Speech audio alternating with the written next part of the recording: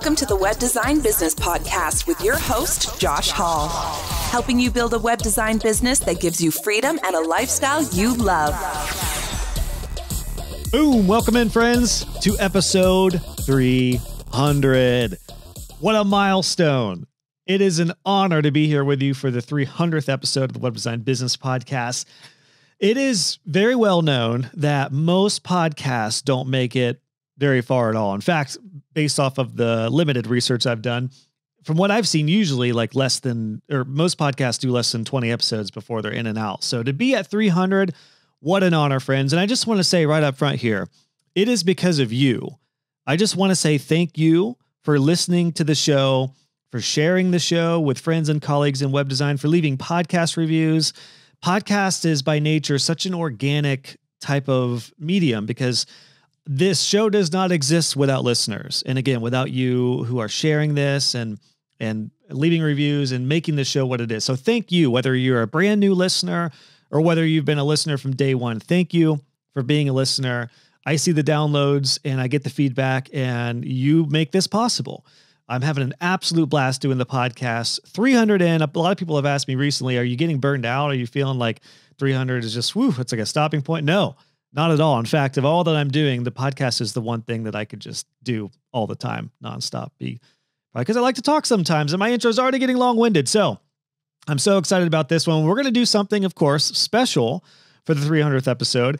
I had thought about a few different guests I had thought about bringing on, but then I thought I miss doing panel style discussions and roundtables. I used to be on a podcast called Divi Chat, which did this. It's currently MIA right now, but I missed that. And I thought, you know what? I've been thinking about doing this for a while.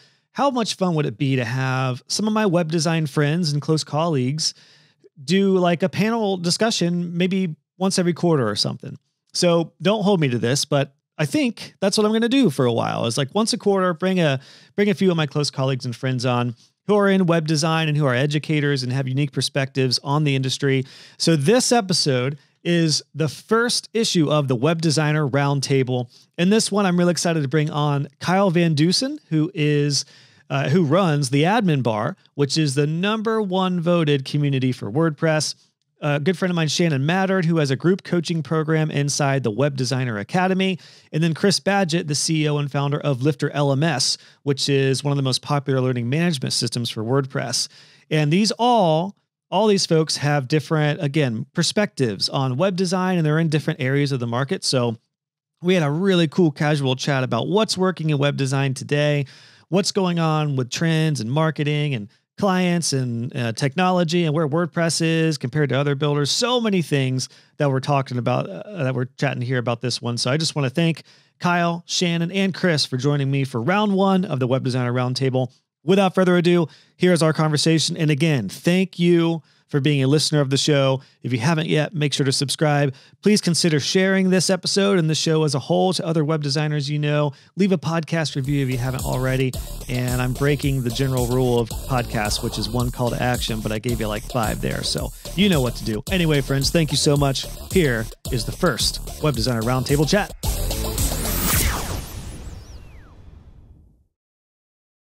Well, everybody, welcome into the first official Web Design Roundtable round 1 for the 300th episode of the podcast. I'm super excited to do this. And I brought on for this one a few friends of mine who are in mainly the WordPress side of things, but also just web design in general. And I just wanted to have a chance to have a roundtable chat to see what the heck's going on in web design these days. So I want to do some quick introductions. They say chivalry is dead, but not here on the Web Design Business Podcast. We're going to go ladies first. Shannon, welcome in. Would you like to tell us who you are, what you do? Yeah, I'm Shannon Mattern, and I am the founder of the Web Designer Academy, where we help web designers create profitable, sustainable web design businesses. Beautifully said. Let's go over to Kyle. Kyle, if you'd like to let us know who you are and what you do. Yeah, my name is Kyle Van Deusen. I run a small agency of one that I've had for about 7 years now. And alongside of that, I started a community called the Admin Bar. We've since been voted the #1 community twice, going for a 3rd time now. We need a few more votes to make sure we put over the edge this time. But so spend a lot of time with that community and helping other web professionals kind of build their own dream, running their own business. Awesome. Awesome. And speaking of helping somebody with their dream business, Chris Badgett. Right. Chris, how do you sum up what you do? Well, I'm the founder of a learning management system for WordPress called Lifter LMS, and I'm really passionate about online education. I have a podcast called LMS Cast, which is all about helping WordPress pros and course creators be successful. Awesome, guys. So I think we've established we're all primarily in the WordPress realm, although it's kind of interesting because I spend more of my day in Circle now than WordPress with my Community Web Designer Pro. So I feel like I've cheated on WordPress, but I'm not typically an all-in-one solution platform kind of guy, but Circle's got me there as far as my community. But I say that to say it's kind of interesting to see the landscape now with builders and different platforms. I just released a podcast episode recently with Dave Foy, who is all about bricks. Bricks is kind of the hot new thing for WordPress.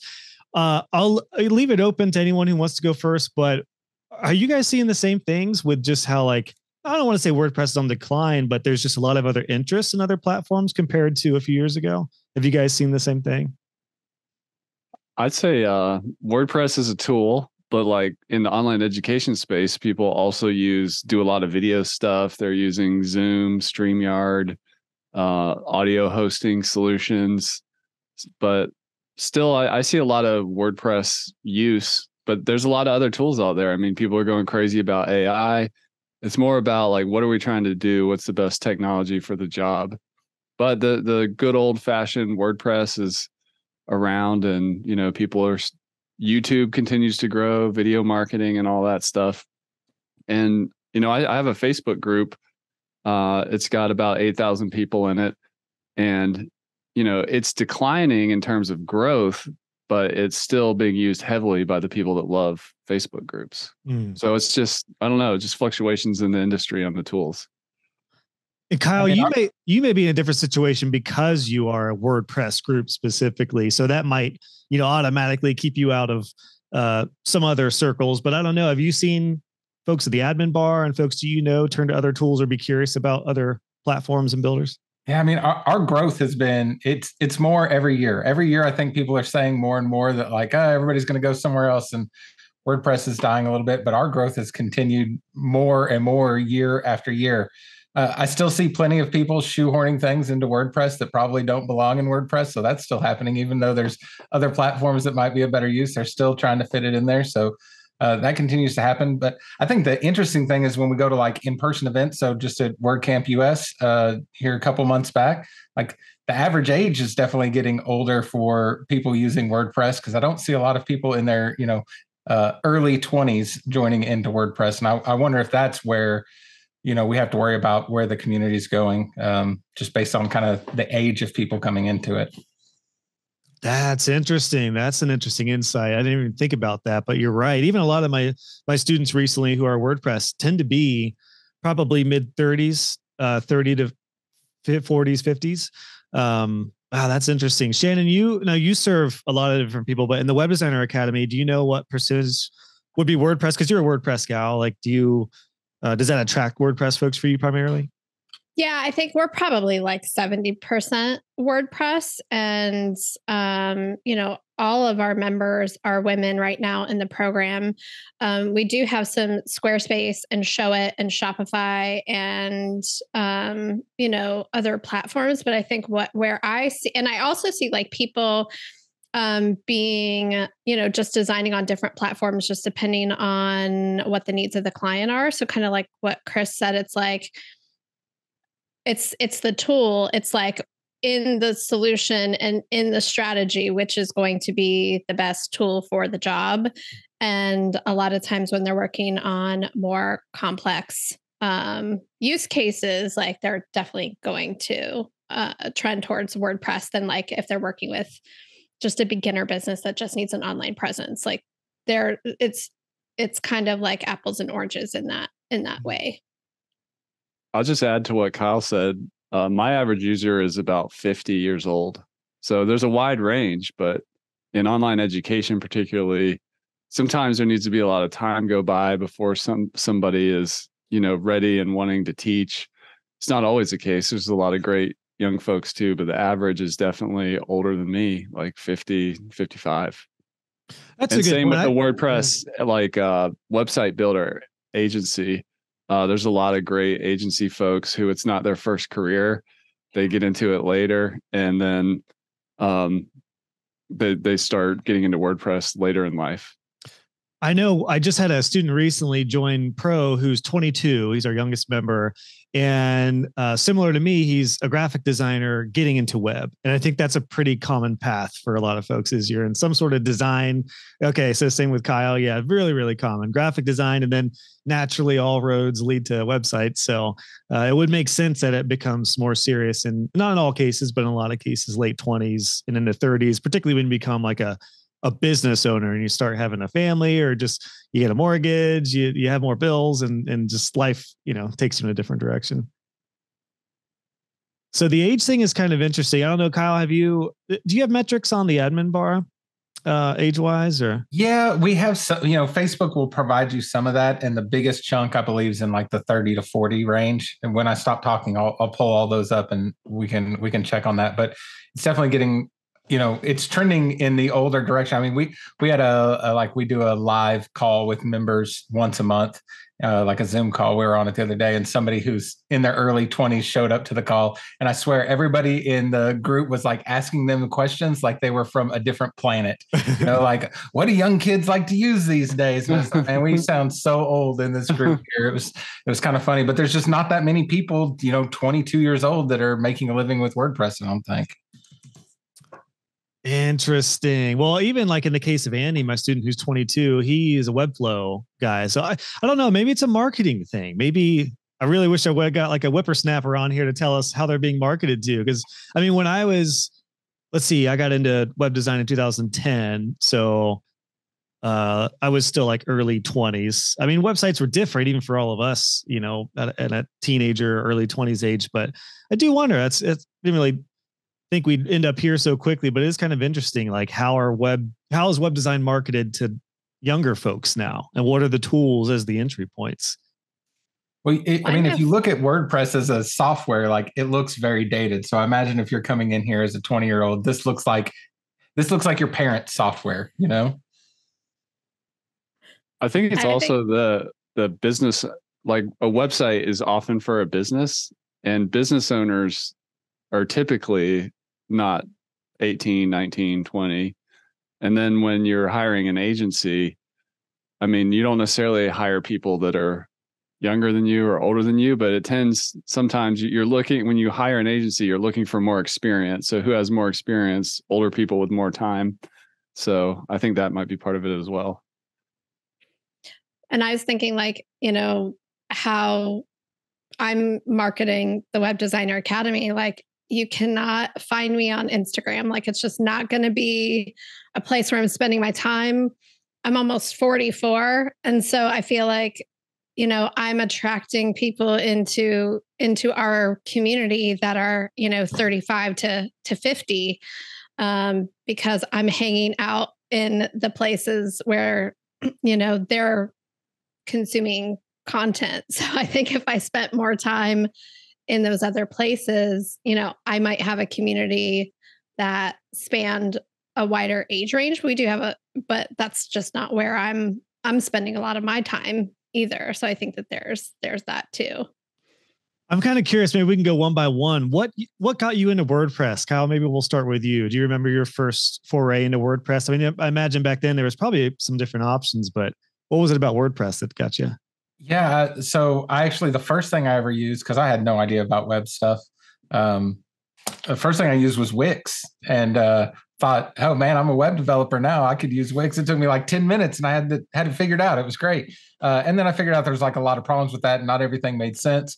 And I took probably like 3 attempts into WordPress, trying it out and just being completely frustrated. And I'm not the most technical person in the world. I'm not a developer or anything, but I grew up around technology. I'm an elder millennial, but I've been around technology quite a while, so I felt like I would be able to adapt pretty quickly, but it took me several tries to like get in there and figure out how does all these things work.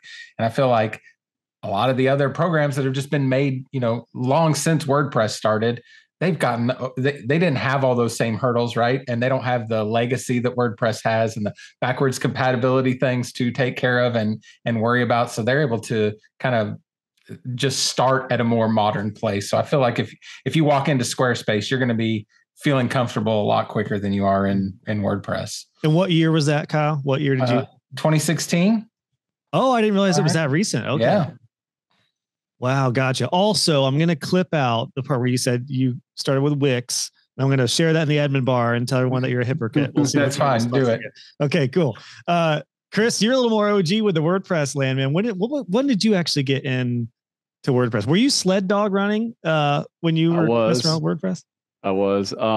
So I got in 2008. And the funny thing is, I thought I was late to like web design agency, ultimately doing a product. I've always felt late when I was actually early. I am 44, so I was 29 years old when I got into WordPress, and I just wanted a blog. I was in Alaska at the time doing a lot of sled dog stuff and leadership and management. I ran this business. It was really complicated, and also I liked management and leadership and learning about it, and I wanted to blog about it. And I just went to YouTube and did a search for how to build a website. And I ended up on somebody's YouTube tutorial, and I just followed step by step. And that's when I fell down the rabbit hole back in 2008. And, I kind of went from content. I've been on all sides of WordPress: content creator, freelancer, build an agency up to 17 people, build a product, and then got involved in the WordPress community as well, organizing WordPress events and sponsoring and stuff like that. So I've kind of been all around it for a while. What's your favorite of is what you do now your favorite, Chris, or is there aspects of some of the being an agency owner that you miss? I'm not one of these people that like didn't like clients or whatever. I love agency work, but I do like the focus of product, and I'm really into the mission of online education. So just having that focus in many ways is harder because you have like lots of clients, and lots of clients are demanding, just like a single client can be demanding. But yeah, ultimately I discovered on my own personal journey that like I'm a product person. I never went to school for any of that, but it just emerged over time as I followed my passions that, hey, that's what I love to do, and that's what I'm the best at. And Shannon, I forget, was your first experience in web design WordPress, or was there a different platform that you were exposed to? Well, so, I mean, in college, it was Dreamweaver. And then I worked in the marketing department at a law firm for my first job.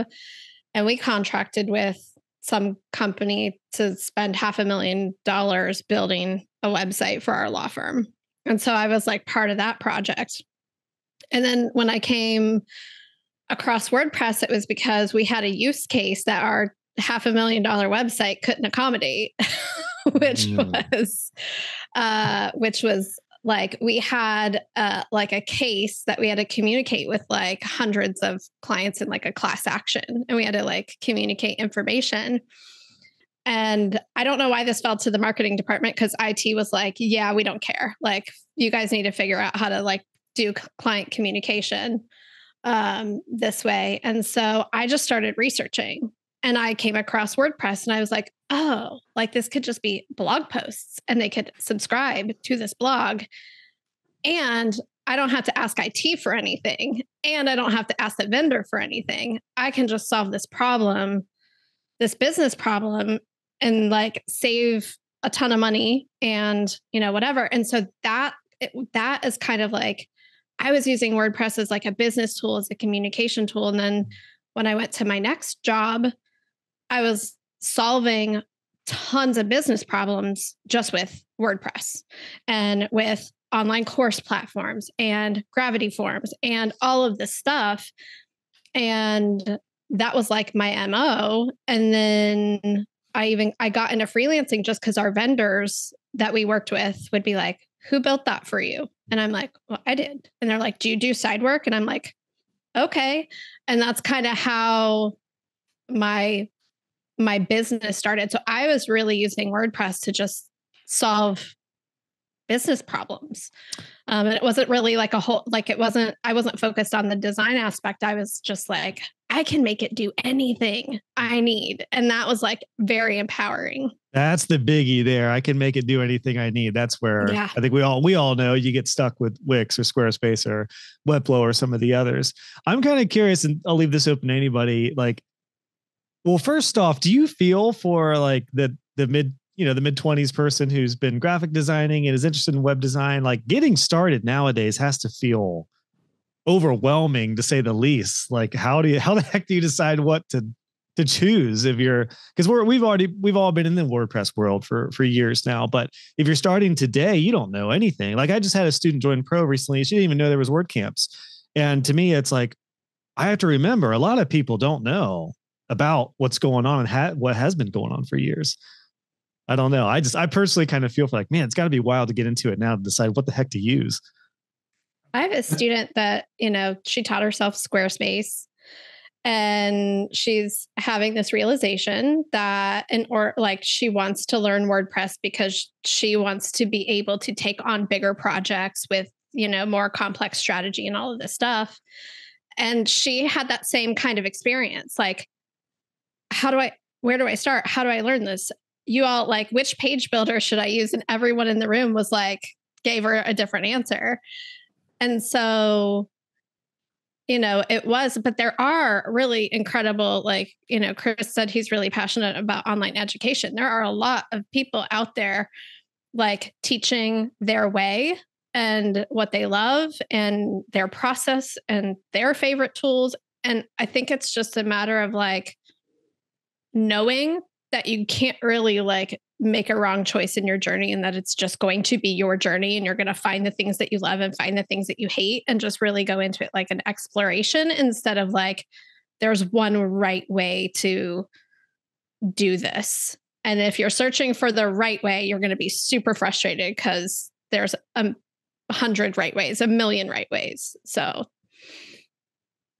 that's well said. Kyle, I think you were going to say something too. Yeah, I think if they put me in charge, they won't. But if they put me in charge of marketing WordPress, to me, it's 100% the community. Like if the community and the people around WordPress disappeared, I'd probably lose interest in the software in about 16 hours. I'd be on to other things. What makes WordPress so useful is all the people around it. So once I found that inside WordPress, that's what hooked me in. Like there were people to help me, and there was cool ideas to share, and there was things to bolt onto your website to do things that would have never been possible to somebody like me who doesn't know how to develop things. So that's the part I think that has to get out there for people, is like the community that's involved with it. I've spent some time around like the Webflow communities and things like that, and it does not hold a candle to what we have in WordPress. So to me, that's where all the marketing should go. That's well said. It's a really important perspective, I think, to have with WordPress. Also, I think by nature, WordPress being open source, meaning it literally is a community that built it. Like that's a part of it too. Whereas I don't know, or is there another open source platform like WordPress that is big? I mean, Webflow, Squarespace, all those are like. There's some, but they're just not big like WordPress. Big. What was it like in 2008, Chris? Was the community just as strong back then? I didn't even know there was a community. Same thing. Like I didn't know about WordCamps or anything. And I was just a guy looking for tools, trying to build a website. And that was it. But even back then, that had to be way better than like Dreamweaver or custom coding. I would imagine. Yeah. Well, I'm not a developer or coder. So I was like, I needed something that I could do myself that wasn't going to break the bank. And hey, it's mostly free. So that was the obvious pick. And to your question about the young 20-year-old, I'm a big fan of information products, and those have been around for a long time, not just online. So print newsletters, home study courses on DVDs and things like this. Like my parents' generation, if you were doing that, you had a word processor and you wrote a nice newsletter and you put it in the mail. And then when I came around, you get yourself a MailChimp, you figure out how to do a form on your website, and you do an autoresponder. So I think every generation just adapts as the technology landscape gets more complex. Because I didn't grow up with a smartphone, but the people who did, I think they have an even easier time just dealing with the change of all the technology and the proliferation of it. Yeah. Yeah, that's a good point. I mean, I even wonder, I wonder how much time younger generations are spending on websites as much as they are just pure social media. I didn't really think about that until now, but yeah, I mean, I remember like in high school, we there were websites that were popular. Like I don't know if that's as much, unless it's an article style site, but you're seeing it on mobile. Didn't really think about it till now, but I do wonder if the generation coming up is it views websites like you mentioned, Kyle, like maybe like not all websites in general, but if websites are almost like a parent thing. We're obsolete. That's all there is. We've got 20 years left at best. Can't wait to show my 13-year-old this podcast. He's going to be real impressed with us. She'll just be like, is it on TikTok yet? Because I'm not going to see it. Yeah. Like, what's a website? Yeah.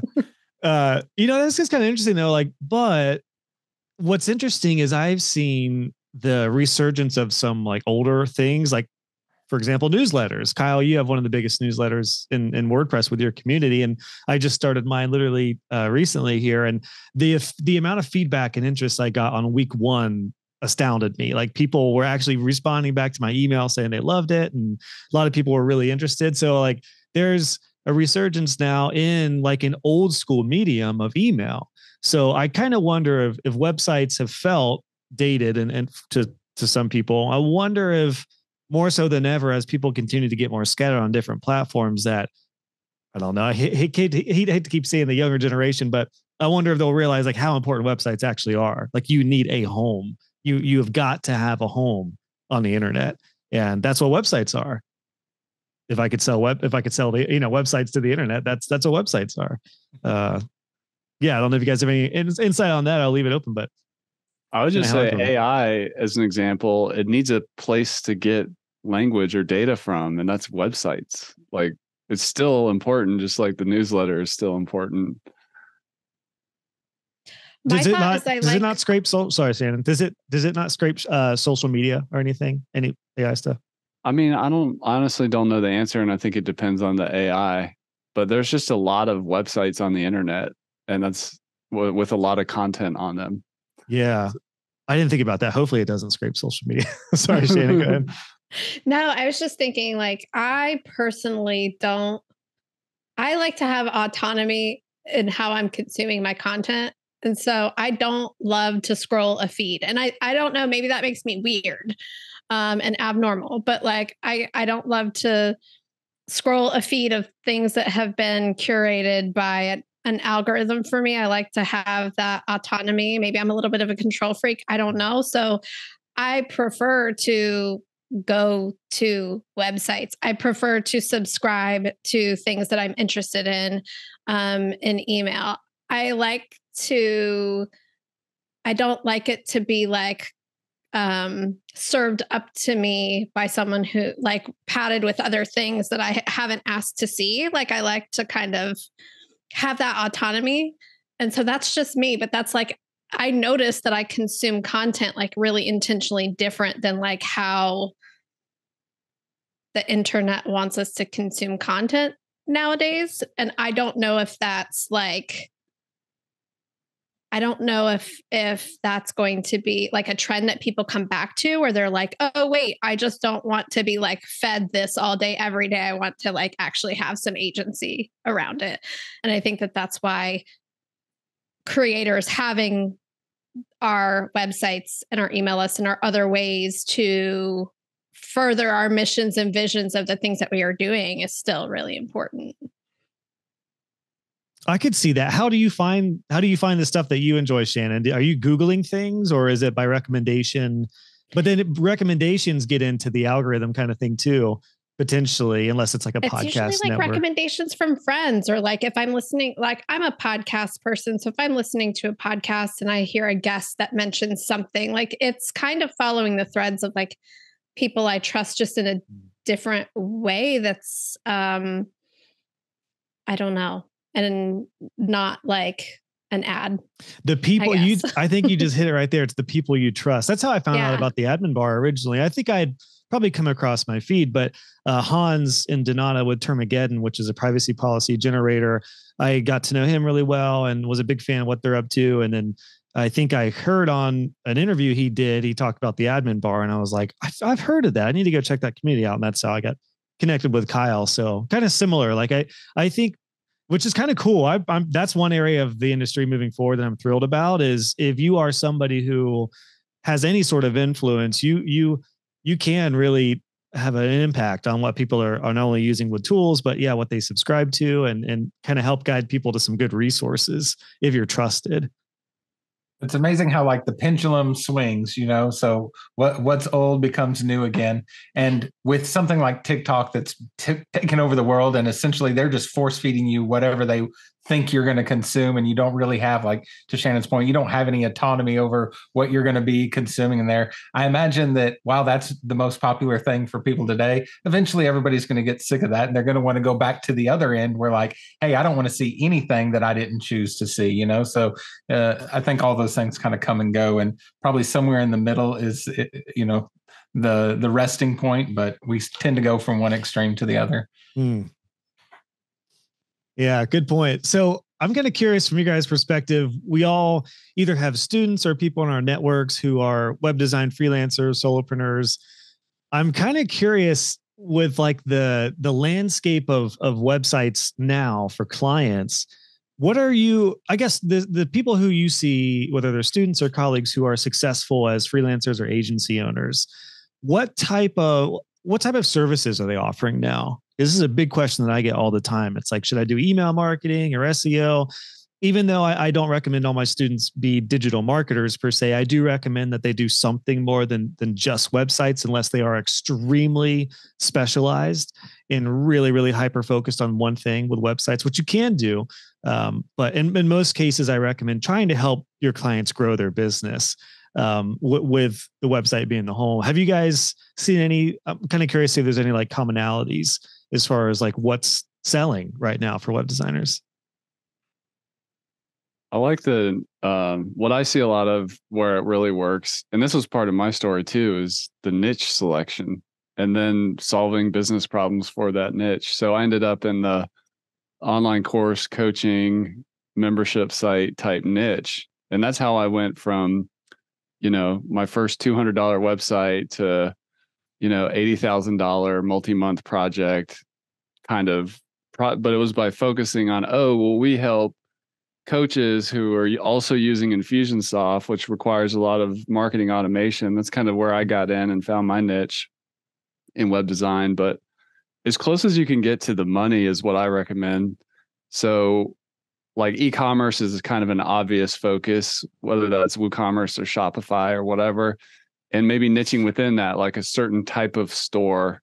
And then you get known, like business owners, just like us here who are in the same similar niche, like we talk to each other. So people recommend the people who do great work. So really niche focus.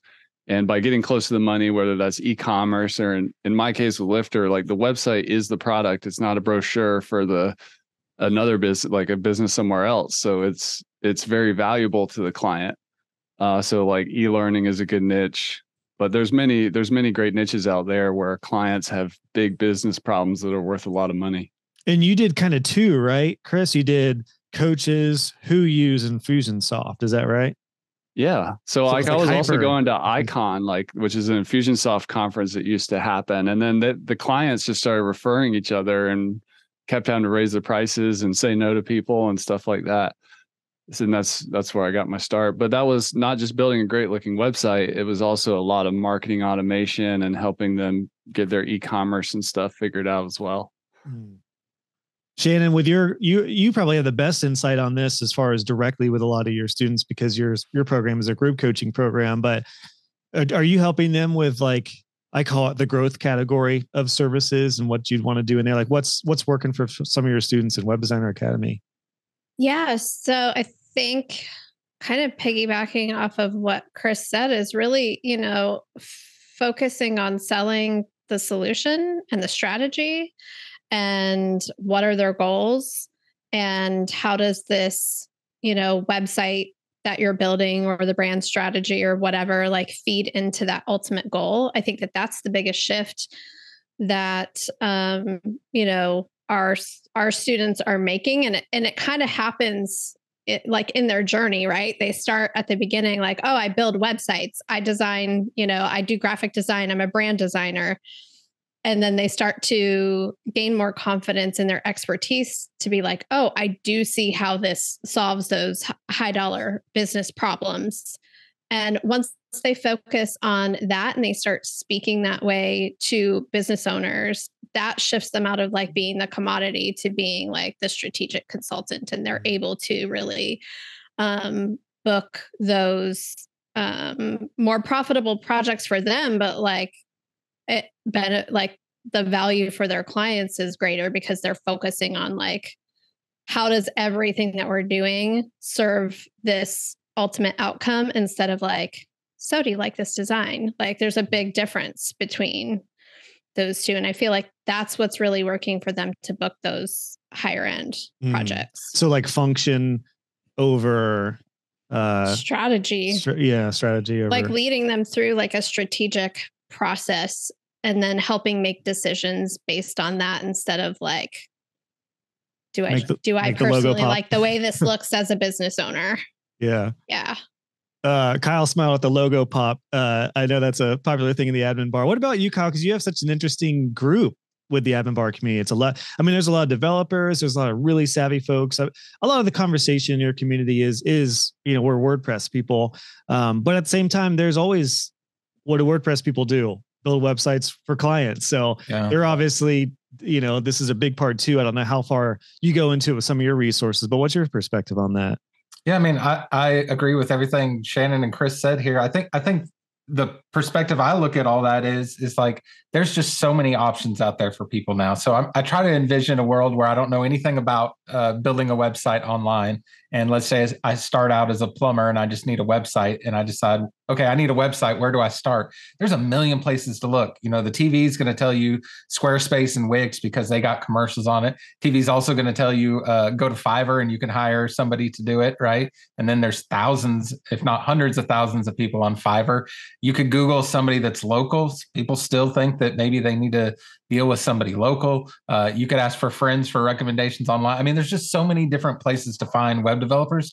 I think it becomes a challenge of like, how do I stand out? How do I become the obvious choice for whoever these people are? So that's where I think the niche is so powerful. Like even in my own business, I didn't, wake up one day and decide this is what I was going to do. But when I started talking about a specific problem that I solved for a specific type of situation, that's when it made it really obvious to people when they should reach out to me. And then because of that, I was able to raise prices and I was able to have longer wait times and all those things because people knew exactly what they were going to get from me. Whereas there's a lot of options out there that's just kind of like, we do everything. So at that point, it's kind of, we do nothing because people don't know exactly what they're going to get from somebody. I forget, Kyle, are you niche down for your agency? So for your business there? So a couple of years ago, I started making a bunch of YouTube tutorials about Generate Press and Generate Blocks and using the block editor and really focusing on performance. So just about every project I take on at this point is somebody with an existing website that wants to rebuild it using Generate Press and Generate Blocks to improve their performance. So that niche wasn't something I just woke up one day and said, this is what I'm going to do. It's just, that's what I started talking about all the time. So then people thought I was an expert at it and I wasn't going to tell them they were wrong. So I just started taking their money. I experienced the same thing with Divi when I started doing Divi tutorials. I thought for sure just web designers were going to be wanting to learn Divi tricks. And then I was shocked at the amount of people who came through wanting websites. Now, some of them were DIYers with zero budget, but surprisingly, a lot of people were experimenting with their own websites. And they were like, all right, screw it. I need help. He's the expert. Yeah, I'll pay you whatever.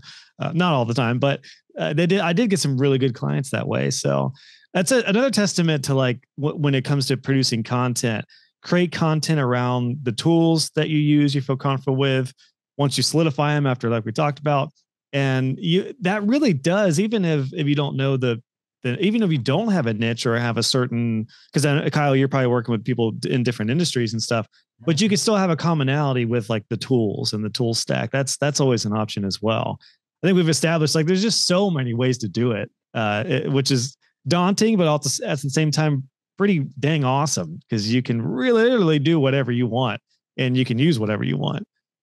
I just want to add to what you said about teaching what you know, and like whether it was Generate Press or Divi or whatever.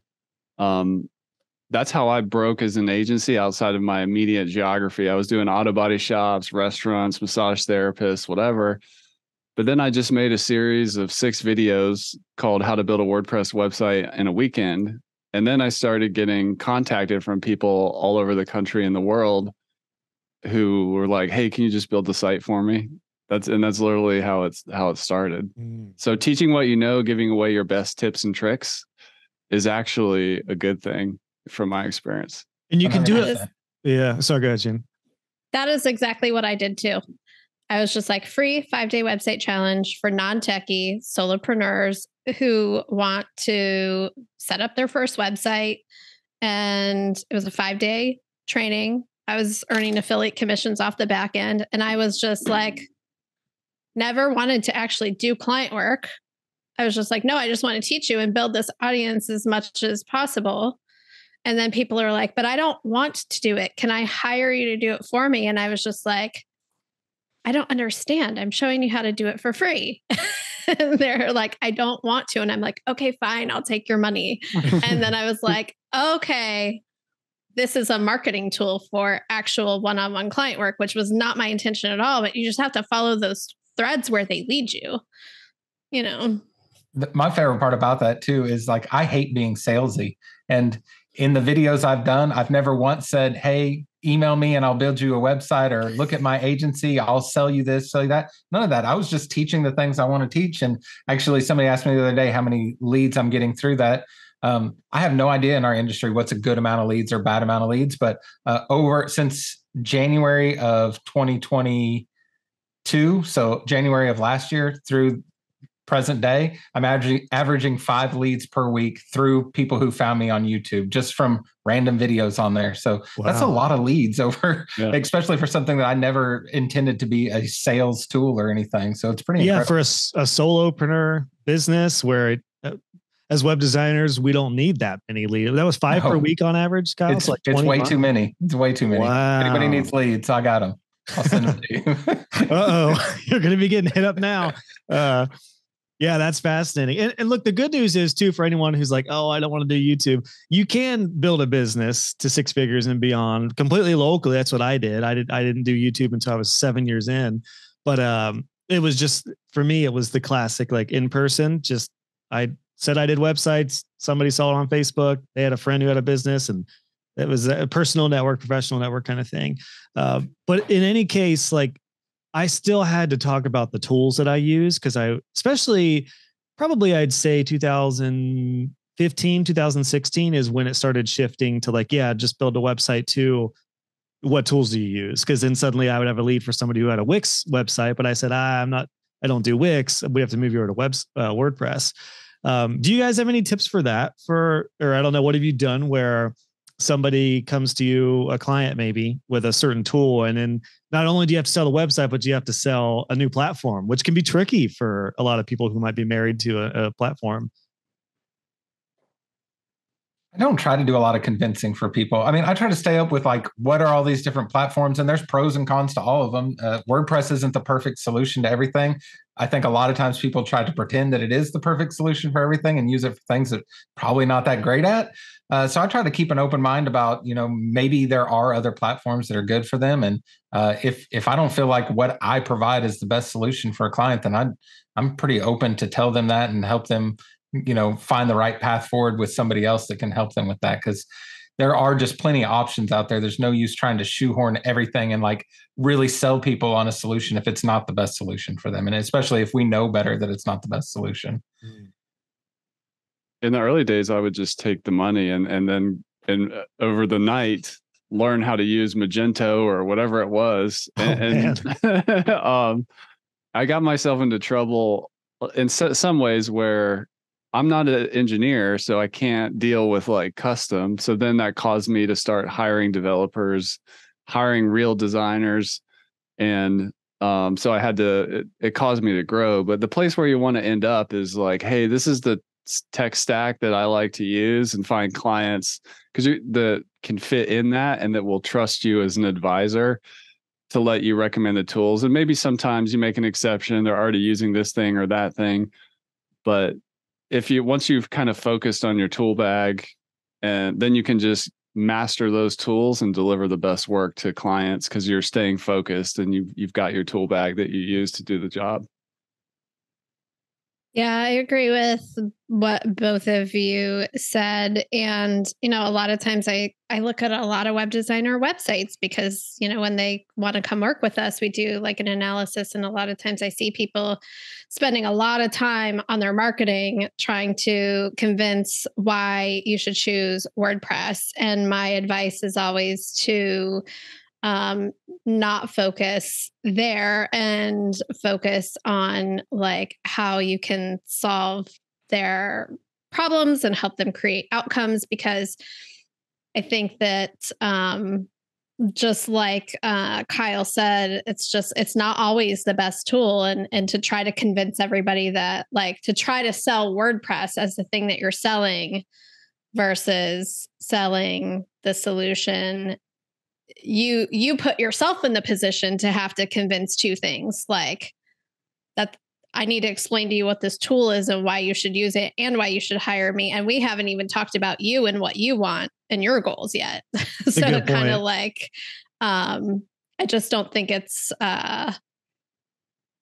productive to try to force everyone that. Who has an Instagram post right now, half done, that's like 7 reasons why you should use WordPress. You can go ahead and just pause on it and just talk about your clients' problems, their business problems, because then inevitably then you can figure. And by then, if you talk about solutions to problems like real business problems or what their website could be, the tool becomes not near as important in their minds if they're a true business owner. So yeah, it's kind of interesting. And just to put like some of those big business problems on the table, like clients want leads, they want sales, they want a product to sell, they want to save time, they want automation. Maybe they're launching a new business and they need like an online facade or storefront or business for that new business. Like that's what they really want. So focusing on that is the key. Yeah, that's good. Sorry, I almost choked on my water. Wrong tube. Terrible time on the podcast. All right, we're good now. We're back. What are you guys excited about in web design right now? Open-ended question, but I wanted to leave some time on this just because I love, as much as I focus on some of the problems or challenges of WordPress or web design, I also am such an optimist, and it's freaking awesome we get to do this. Like, it's amazing. I have so many people who are coming into Web Designer Pro and who have been through my courses who are just they just hate their career. Even if they get to work from home, they just hate being tied to a job they can't either rely on or are so limited by. What are you guys excited about just web design in general? 2 things for me. Like one, like just AI and all of the new tools coming out. I think it's really fun to see how people are being like creative with that and just leveraging all of that to just come up with new solutions and tools and just all the incredible things that are happening. So it's kind of like this just juxtaposition of like automation and AI, but also like real human connection and relationships. Because what I'm hearing from our students, and 2 or 3 years ago, or even pre-pandemic times, like people would tell me like, I hate in-person networking. I don't want to do it. I want to like find people online, and that's how I want to get clients. And the shift has been like, I'm so sick of being online. I'm like going to in-person networking groups. I'm creating my own in-person networking groups. And so where there's this like, emphasis on AI and like replacing, the creative things that we do, we're also wanting to connect in person more than ever. And I think both of those things are really exciting and like open up space for just new things that we don't even know what's going to happen. Yeah. And I think that that's really exciting. It's kind of like what Kyle said earlier too. It's like what old is new and new is old. It's like everything's circling back around to where, the in-person stuff, even for people who are introverted by nature, there's something extra special about it. I'm pumped for Blockbuster and like CDs to come back around. I'm just waiting for that. So. Yeah, I don't think you can have this conversation without talking about AI. Obviously, everything you can do with that, like as somebody who's not a coder, being able to go in and solve challenges that I probably would have just gave up on before is pretty awesome and interesting. The idea of in person and all that. The thing that never goes out of style that I wish more people would get excited about is customer service, because the way you can retain a client by just being good at customer service is amazing, and that seems to be something that will last forever. So I'm excited about how we can leverage some of these tools and even some of the AI stuff to be able to better serve clients or be able to serve more clients at the same time. I think there's lots of interesting opportunities there. I think there's never been a better time to be a creative. And the great thing about WordPress and other tools and AI and everything else is that it somewhat democratizes or increases access to creative problem solvers to solve problems and make their work look good. So even though there's like a lot of tools out there, you don't have to be a coder to build a website. If you're an okay designer, you can become a great designer with tools like the AI that's in Photoshop now, and Canva continuously blows my mind at what a useful tool that is to help people create better design if they don't come from a design background. So yeah, it's easier and easier to create great products and create amplification where you create this one thing that can impact like all these people. That's super exciting to me, whether it's art, education, a store with global access, some kind of content site. It's just an exciting time to be alive. And more people are coming online. We forget that. Us here are power users of the internet, but high-speed internet, the ability for videos to come through internet, smartphone in every hand, like the world is becoming even more connected. Every one of you just dished out such an important point, like everything. And to that point, Chris, like that idea that, I mean, honestly, this is all so new still. That's what's kind of interesting too. When you look for mentors in like web design, you do need to find, like, you can only look so far, because it's like, if you found a 70-year-old web designer, they probably got into web design in the 90s, like, so they would have been they would have been in their 30s, like late 30s when it started. So we're all in like some sort of thought leadership or influence type of situation.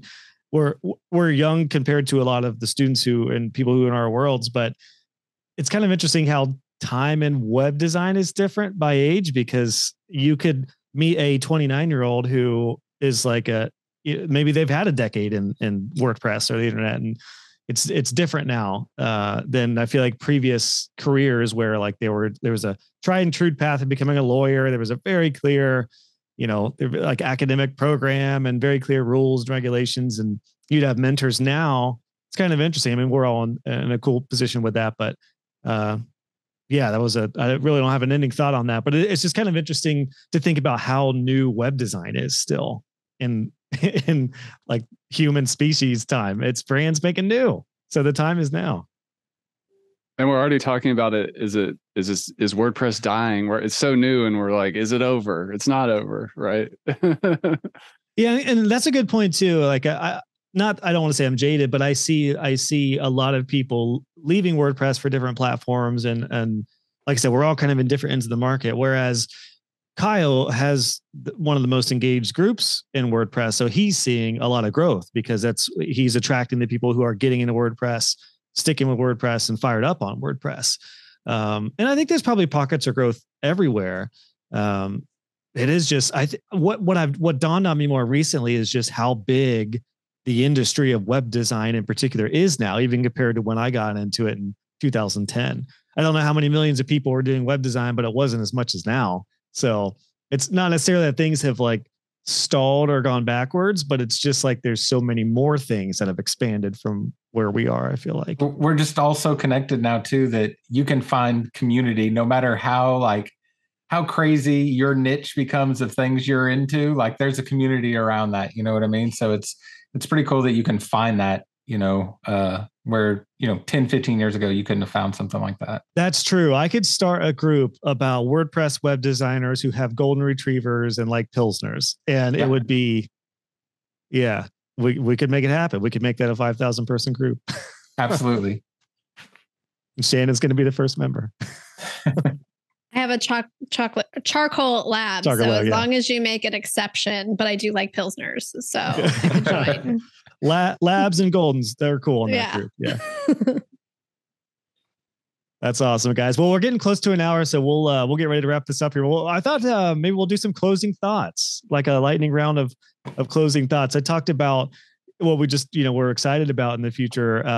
So we'll go up to Chris here. Chris, we'll keep it open-ended. Do you have something that maybe you wanted to share earlier on any of the stuff we covered about, or just something you'd like to leave us with on this just kind of first roundtable of this kind of look at the landscape of web design right now? Could be motivational, could be a beware, whatever your style is. Yeah, I would just say, especially if you're new in the agency journey, like stick with it, believe in yourself, be adaptable, keep growing, figure out, like study and figure out how to do good client relationships and psychology and marketing and design principles. And if you really love it and stick to it, it's almost impossible to fail, because one of the things that makes web builders unique is the motivation is coming from the inside. I mean, you may have outside pressure, like I need to put food on the table or whatever, but there's this creativity and this problem solve. Every web designer I've ever met is a natural problem solver. And so when that's really valuable in this world. And the more time I spend in this space, I realize how unique that is to us web creators. So, but it can be hard in the beginning. It can feel crowded. You could have like a challenging situation with a client or whatever, but just keep going. And those years after years compound on itself. Like the first time I went to a WordCamp as an example, I didn't know anybody.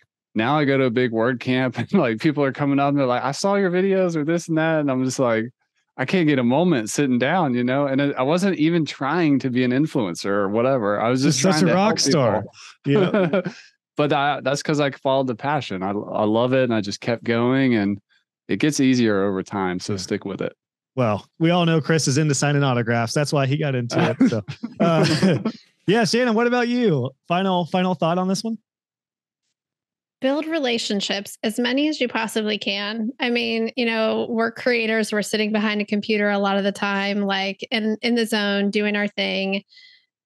I think the most unexpected delight of doing what I do is all the people that I've gotten to meet along the way, and all the opportunities it's created unexpectedly. And like marketing can be as easy as just like meeting a new person.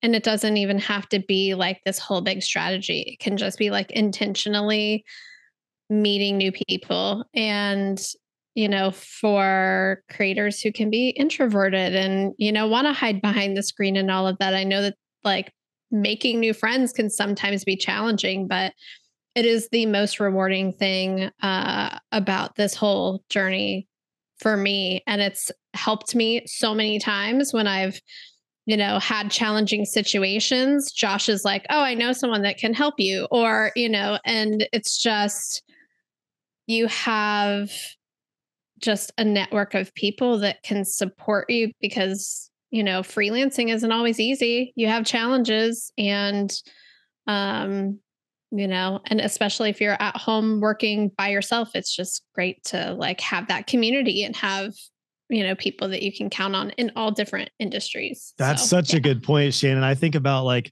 in high school when you don't know anybody, or you're, like I was a little weird, and shocker, just kind of weird in high school. But if somebody had like a Star Wars bag, I'd be like, oh, you like Star Wars too? And then there's like a commonality. So the same thing with WordPress, like you get into your tools or whatever, or even just web design in general. You're in a networking group and you're like, oh, you do web design or digital marketing. Like, oh, yeah, there's some commonality, rather than like you're a realtor. I don't know what to say.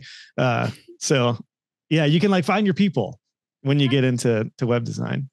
Well, somebody knows a lot about bringing people to find their people. Kyle, such a community guy yourself, man. What's your final thought on this? I think that was already spoken on perfectly. I don't got nothing to add to that, but I do want to ask Josh, have you gone back and listened to like your first podcast episode? So does it make you cringe to think about it a little bit?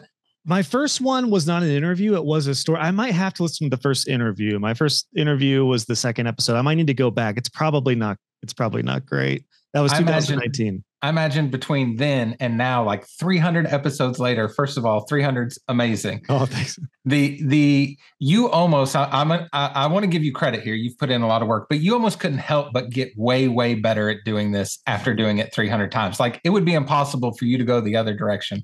I think so many people get hung up on not being great at doing something the first time they try it. And that's so normal. You're going to suck the first few times. You're going to fall down. You're going to do it wrong. You're going to look back on the work you did before and be embarrassed about it. And all that is part of the process. But when you put in the reps, when you do 300 episodes of something, success will come from that. So I think this episode number and this podcast is a great inspiration for that, of just putting in the work and putting in the time and putting in the effort. And if you do those things, it's almost impossible for you to end up failing if you put in that kind of work. So huge testament to the work you've done here in the podcast and helping so many people grow their business and help them find their way. So a huge round of applause for that. And hopefully that's inspiration for everybody else. Oh, well, Kyle, I appreciate that, man. I mean, it's such a good lesson just for web designers getting into it, because the imposter syndrome thing, when we all got into web design, I don't think that was a popular term, but we all felt it. I know. And you get so judgmental towards yourself the first website you design because it doesn't look that great, or even if you model it after design, it's like it's janky and trying to figure stuff out. But you do 2, gets a little better. You do 3, gets a little better. By the time you do 10, 20, 30 websites, you're a pro already. So that's such an important message, guys. Well, every one of you, I really appreciate you being on today. If I could leave off on anything, I would say for folks, especially getting into web design or who are taking it more seriously, kind of goes back to something, Kyle, you mentioned, which is like the customer service. A layer back from that helped me sell before I could build a website was just to care. Like care about my work, care about my client, be genuine in that. And then I found that if I really cared about every aspect working with clients, it's what helped literally sell for me. Like I think a lot of people just try to get by without genuinely caring, and that comes through if you don't care. So yeah, you can sell care. It sounds weird, but I think it's an overlooked thing. So. Well, guys, thank you so much for being a part of the first roundtable. This has been a blast. Again, we all have unique perspectives on web design, so I'm really glad to have had this chat. And like I said, we're all friends because we have the commonality of WordPress. So I really appreciate your guys' time and for chatting today. I'm excited for another round. Thanks for having us. It's awesome. Yeah, thank you. All right, guys. Well, I need to work on my outros, but we'll end it off there. The next 300, I'll work at better group outros. At number 600, you'll have it down, I promise. There we go. All right. Thanks, guys. All right. Well, I will get better at the conclusions of group panel conversations. That's an area I have to work on here. It's been a while. So thank you so much for joining. I hope you enjoyed this format. I really want to hear from you on this one. Let me know what you thought about this roundtable discussion type thing. Would you like more of these? My thought is to do this maybe once a quarter.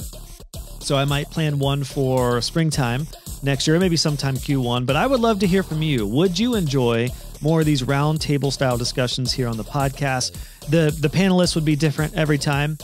So let me know if you would like that. Leave a comment at joshhall.co/300 for this one. You can find all the podcasts at joshhall.co/podcast. And if you're a new listener, you can go to each episode by going to the episode number at joshhall.co/, in this case, 300. So I would love to hear from you. Thank you again for being a listener of the show. Again, 300 is an incredible milestone, but that is thanks to you for being a listener, for sharing the show, for leaving podcast reviews. So please do all the above if you would. I read all the podcast reviews, and I really enjoy just being a podcaster and doing this for you. But I couldn't do this if no one was listening. So thank you so much. And again, leave me a comment at joshhall.co/300 and let me know what you thought about this group interview style roundtable and if you'd like more of these. All right, friends, make sure to subscribe. See you on the next episode.